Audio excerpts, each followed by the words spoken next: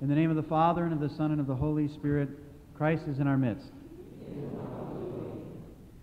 Being a priest, I am afforded the privilege of being with people when they are in the hospital or have some medical setback. I recall being with one person who was learning to walk again after they had suffered a stroke. I walked into the room when a therapist was working with the man to help him take some of his very first steps again. The man was stately in size, and using all of his energy and concentration to coordinate his legs to begin walking again, he seemed to struggle. The man saw that I had entered the room, and he said to me, "I never thought that this would happen to me. I used to run. I was in the Navy. I never thought it would be so difficult to move forward." In life, we all experience setbacks in moving forward. From the time of Christ, we as Christians are reminded through the Gospels that the word and mission of the church does not come without persecution, although at times, even for Christ, moving forward was very difficult. Today we remember Christ's triumphant entry into Jerusalem, sitting upon a donkey. We don't hear his emotions, but we do hear him reference the beginning of his passion, his suffering, and his death. What a difficult journey forward this must have been. One must remember that Christ coming to Jerusalem meant that the clock began ticking. This joyous entry into town was the beginning of his painful departure from this world. Christ knew that Scripture was being fulfilled by his entry into Jerusalem, and he knew that some of those who drew near and threw palms and their clothing down to soften the step of the donkey would soon throw slanders, spit upon his precious body.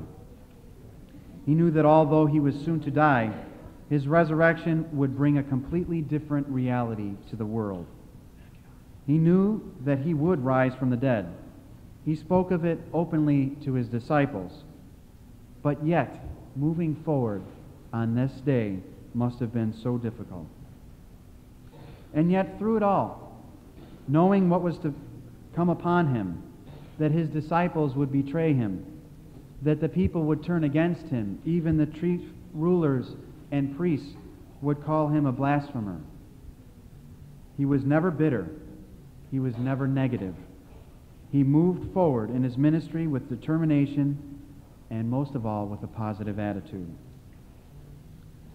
Upon entering the church today, I am sure that you saw the icon of Christ sitting upon the donkey in the narthex. We probably haven't really thought that much about the donkey, let alone the greatness of that simple animal. I remember reading once that true humility and greatness can be found within that donkey. The people in Jerusalem were throwing boughs of palms down and various things to make the donkey's step forward much easier, much softer, somewhat like a carpet. People were cheering, "Blessed is he who comes in the name of the Lord." And yet through all of this, the donkey never thought that any of this was for him. He knew that it was Christ who was great and who made this animal's life a special one. The donkey knew that he was not deserving of any fanfare. However, he knew that he did have a special place in history, and by carrying God upon his back, he made a difficult journey for Christ just a little bit easier. Each one of us in this church has a special place in God's heart. We all have a purpose and a role that God himself has given to each and every one of us. However, none of us can do anything without bearing God on our own backs and carrying his message forward in the world, just as he carries us forward when we are ill, or most of the time when we are in spiritual hunger. Carrying God's message forward, like the donkey, means that we must bow down to God to let him on first, and then we must let him lead us in the right direction. At no time in the history and the documentation of Christ's entry into Jerusalem was the donkey in charge of where it wanted to go. The donkey merely submitted to where Christ wanted to go. I ask each and every one of us today, how many of us have truly submitted ourselves to be led by God? Are we trying to steer the message of God and the love that this church has for us, our own path and our own desires, either through forgetfulness or ego or self-will? Or are we letting God gently pull the reins and lead us to a new and better place that we never envisioned? Only you can answer those questions.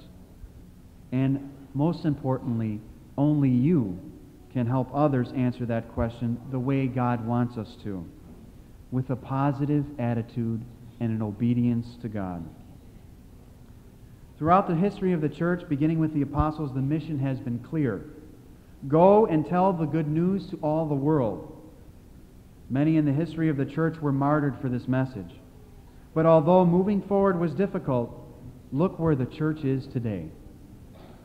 We too need to become evangelists, to take the good news, to tighten our shoelaces, and move forward in this difficult world in which we live.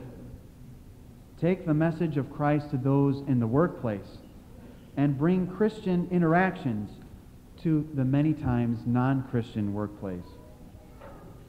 Take the good news and the message to your family and to your friends. Take the message of forgiveness and love to everyone you encounter, and enlighten those living in darkness and those deceived by the evil one. Take the history, the progress, and the growth of even this church community, and put an end to those who would speak against God's church with rumors and falsehoods. Grab on to Christ. Don't take your eyes off of Him, and don't let go. Become proactive Christians in a world that endorses reactive behavior. Speak up with the truth of God, and you will win the hearts and the souls of all those around you. Proclaim what God has done for you and what St. Athanasios' church continually does for you. And the walls that you see that border this church will not be able to contain the faithful that you will inspire. You will inspire them to follow God and to embrace orthodoxy. Today, Christ enters into Jerusalem, as we remember, in order to continue the divine plan of God.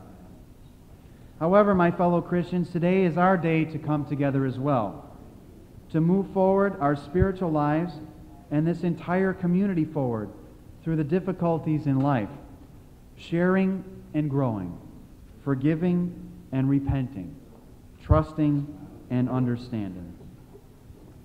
Think back to the donkey in today's gospel. The greatest moment of that animal's life was defined by God. Although we are much more advanced than animals, and we take pride in that, one thing is still the same. Our lives, and the greatest in our lives, are only defined by God. Christ took a very difficult journey on this day. He did it not with negativity.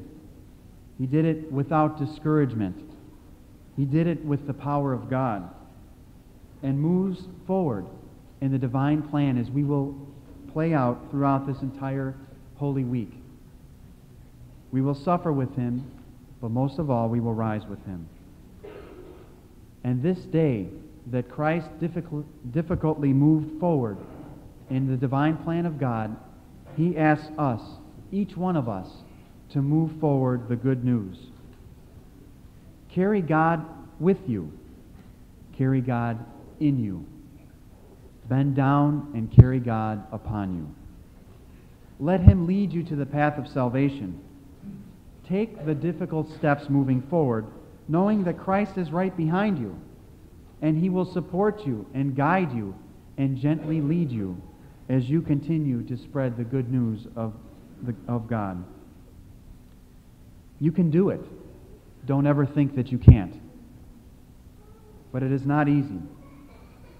There is a saying that negativity is the devil's ugly cousin, and discouragement is the devil's best tool. God is so beautiful. Let Him encourage you to move forward, to spread the good news to all the world, to turn to those around you and say what God means to you, to the faithless, to those with faith, to those struggling in the faith, and to all the world, and say what God means to you and what this church means to you. Then will we consider ourselves and be able to call ourselves evangelists, positive evangelists, not negative evangelists. Only then, when we bear the cross and we bear Christ on our backs, and we look out to the world and we say, this is who God is, this is who God has made me, and this is who God can make you. Come and see. It is a difficult journey for each one of us. But today, as we continue in Holy Week, we are asked to bear down, to bend down, to bow down to God, to let Him upon us, to let Him lead us, so that we too can bring everyone into the church and bring all those people the good news and the message of God. Amen.